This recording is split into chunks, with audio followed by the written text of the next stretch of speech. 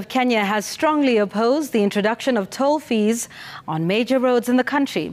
In what the association calls a, quote, sheer shameless determination by the Transport Cabinet Secretary, they say the move amounts to double taxation on an already overtaxed citizenry. Here's our reporter Jasmine Wamboy with the details. When Citizen TV first highlighted the government's intention to introduce toll fees on major roads, the Motorists Association of Kenya did not take it lying down.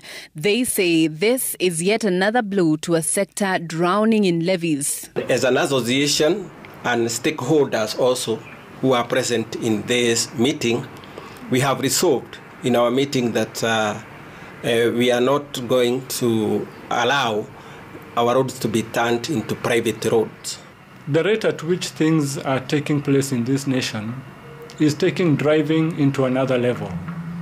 Driving will either become a crime or a very expensive affair where the public cannot afford. According to the association, the simultaneous existence of toll roads and the road maintenance levy amounts to double taxation. The association also says toll roads would lead to congestion on major highways. The alternative use of feeder roads for those who do not wish to pay has also not been received well by the association, who have lamented the sorry state of most of the alternative routes. You cannot use already existing roads and turn them into private land roads. That is the procedure world over, because that will be unconstitutional. It will impede on the freedom of movement. Further, the association says the government-to-government fuel acquisition deal, combined with what the association calls a vague fuel pricing formula, has caused a shrinkage in the transport sector, courtesy of the high fuel prices. Bei ya mafuta imekuwa ikiongezeka kila kuchao.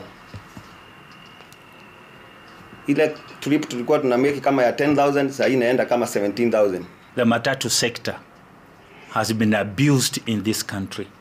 We are being overtaxed such that if you do some rounds around, you'll find that most of the vehicles are being repossessed by financiers.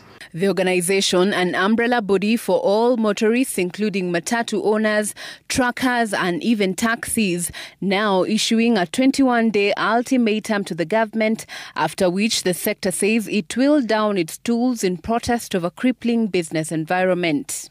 Stakeholders in the transport sector are saying the camel's back is broken.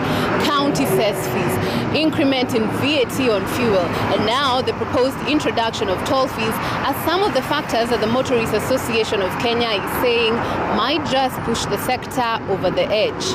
Jasmine Wamboy, Citizen TV, Nairobi.